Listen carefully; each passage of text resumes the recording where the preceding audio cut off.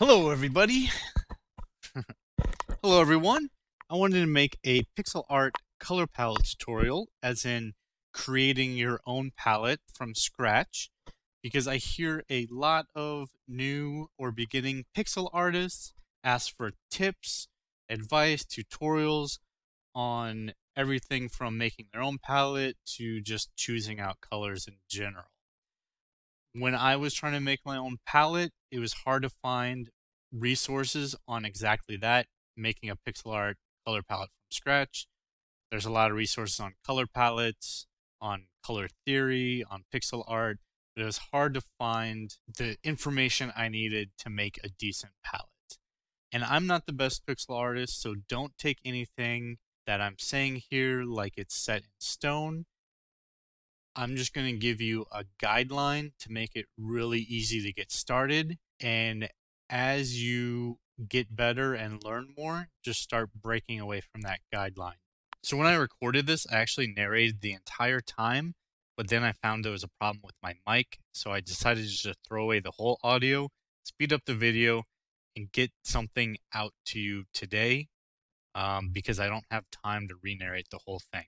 So if you have any questions, or if you're a pro and have any tips, I want to eventually make a better video. So go ahead and hit me up with those, and hopefully I can incorporate them in someday. So first, I'm just showing you the palette I made for my game Survive the Day. I made it from scratch, and you can kind of see what we're working towards here.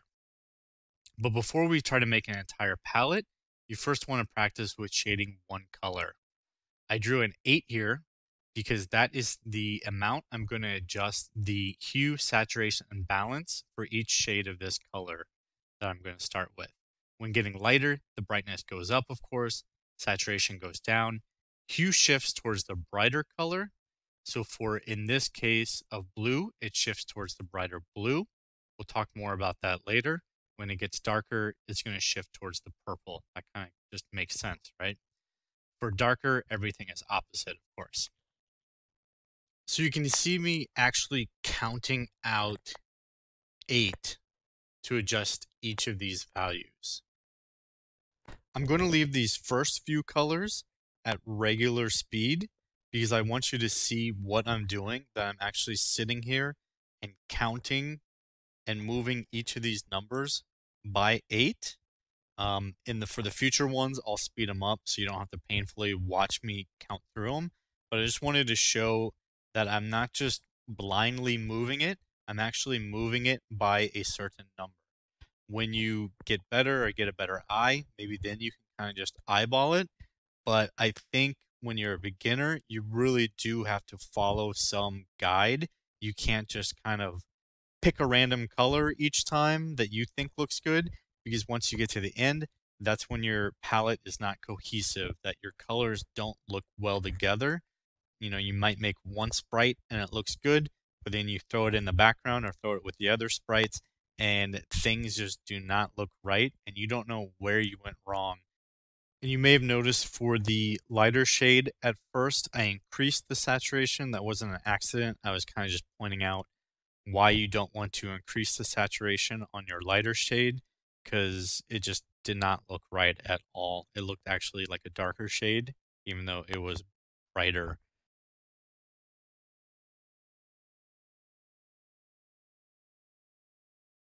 And we're going to make a little cube just to see what it looks like on something, because, you know, just little swatches don't really tell you that much. And now we have this cube. It looks okay, right? But you don't want to stop here and say, okay, now I'm ready to make a palette. You want to play with things for a while. You want to try different things out. That's how you learn. If you just stop right here and just go straight to, okay, I'm going to make a palette, you didn't really learn anything. So now what we're going to do is I'm going to put the numbers on the screen that we're going to change the hue, saturation, and balance. I'm just going to do the same thing just by changing them by different numbers, and we're going to see how the cube ends up this time. I like this cube a little bit better, but I don't think we're quite yet there. So we're going to change the amounts again and repeat the process.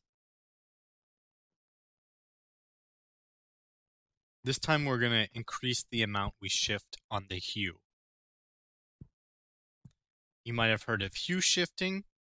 That just means changing the hue value. So we were hue shifting before changing it, but this time we're really going to see some hue shifting going on as we're increasing the amount.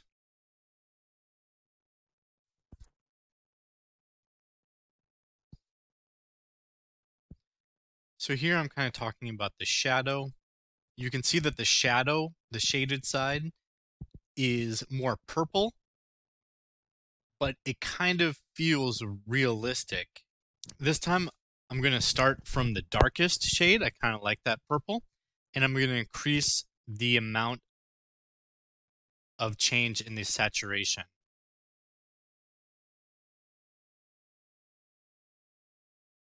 Now these two cubes look way different.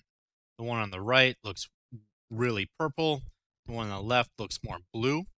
What I'm going to do here is put some of the colors side by side. So you can see that I put the darkest two colors side by side and they're both the same. The lightest two colors side by side, I'm showing the values. They're all the same values except for the saturation. The one on the left is more saturated than the one on the right. But even just that one change kind of gives a different feel to the whole cube. I'm just throwing on some different backgrounds here because that plays an important part. As you can see, maybe you think one cube looks the best. If you throw on different backgrounds, your opinion on which one looks the best might change because it all has to be cohesive and mesh together. You can't just have one cube that will always look the best no matter what colors you put it around. I'm going to switch to GIMP for a couple reasons. One, I find it easier just to change the values. And two, I just want to show people how you can do it in another program. Now we're going to make a whole palette. I'm going to start with something simple again, and I'm going to change all the values by 12.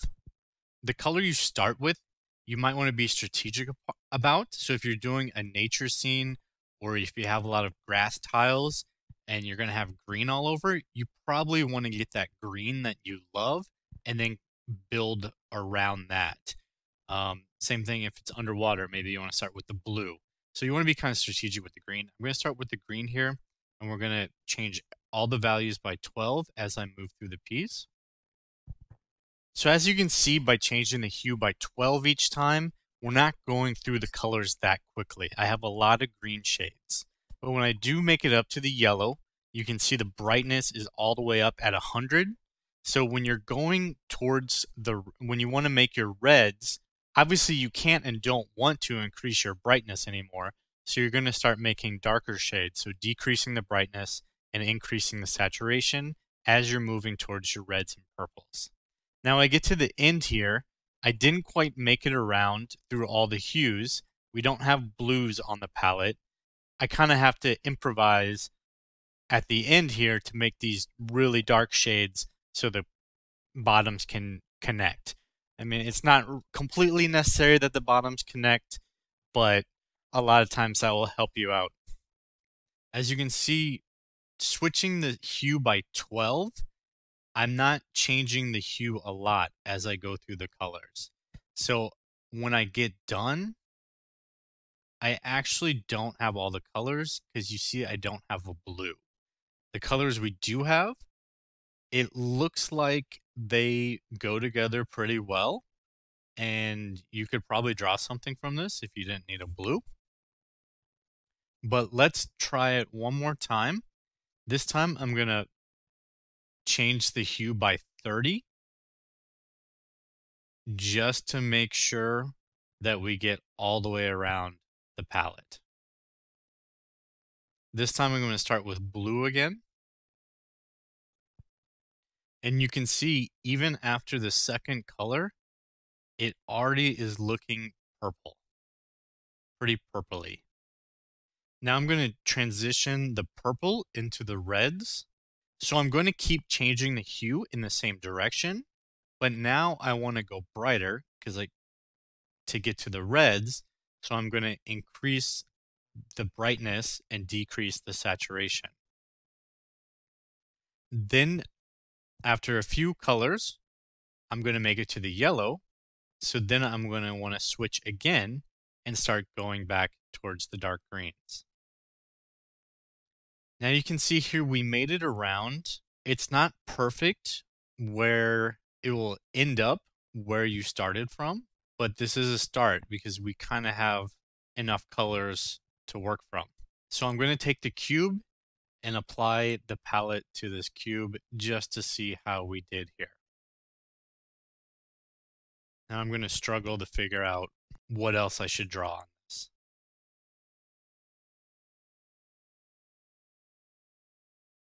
The yellow just didn't seem quite right, so I went back and retouched that. Like I said, sometimes the connecting pieces you have to improvise with. And now I'm just taking a look at the Survive the Day palette as it has more colors, just showing you how there are some offshoots on that. As you need to offshoot to make the browns. I made a beige and light, less saturated blue, and then to the grays. But there's really not that many more colors in my palette than we created right here.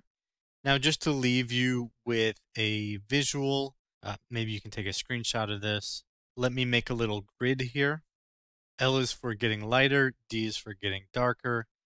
So of course the brightness will go up when it's getting lighter and going down when it's getting darker. Saturation goes the opposite of brightness or value. For the hue, it kind of breaks at the yellow and purple. So the blue and the green, you want to move down towards the yellow. So blue is going towards light blue and green is going towards yellow. And for the purples and reds and orange, you want to move towards yellow as well. So that's going up when it's getting lighter. Now, like I said about breaking the rules, I did read about someone that makes their palettes where the lightest shade actually reduces saturation as well. So I just drew a quick example to demonstrate that, as it gives a different visual feel, but it still is cohesive. So go ahead and once you feel comfortable, start testing out breaking the rules in different ways. There's lots of different styles. Like I said, this is just one. That's pretty much it. But before I go, let me leave you a couple more tips or random stuff. So if you do want your palette to connect, like I said, it's really not that important. It kind of just looks cooler than it helps. But in this case, if you want to connect these blues to the greens, you may discover a color that will work well in bridging those if you're having blues next to greens and it's not looking quite right. So I'm just kind of rearranging the palette and then finding a color to match it. And I don't know if there's a real rule for that. I think you kind of just have to go and try different things out. The first color I did looks good. These two other colors look a little bit too bright to me. The second tip is the gradient tool in Sprite. Maybe that will help me figure out a couple colors in between these two. So let me copy the palette over to Sprite. I'm going to generate the palette from the current sprite. So what you do is you go over to the color palette and you select a range of colors, and then you go up and click gradient. That won't change the two in colors, but it will change the colors in between and make a gradient out of it. So it changed these two colors I was having difficulty with. I haven't used this tool much, so I'm not sure how it calculates what colors to make them. These colors look a little desaturated or pale to me, but you gotta admit they do kind of match. To test out this gradient tool a little bit more, let me just copy over the 4 in colors from the palette, and then I'm going to space them out and make a gradient between each of them. And then I will put all those colors into the sprite area, and we'll have a little quick palette you can make. This method created a decent little palette here. It's a lot different than the palette we created, completely different feel and style to it. That's because we went through and chose what values we wanted to increase and decrease the hue, saturation, and brightness, and whatever method that Sprite used to calculate those changes, it came up with completely different values. So changing those values in a different amount is, of course, going to change the whole feel to the palette.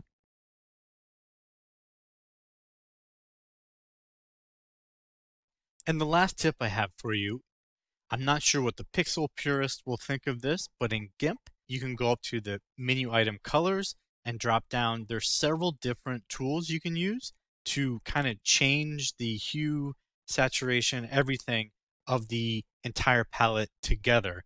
So you can choose hue saturation is probably the best one, or you can try brightness contrast if you don't want to change the hue at all. You can test out if you want to reduce the saturation in the whole palette, increase the saturation, change the brightness, etc.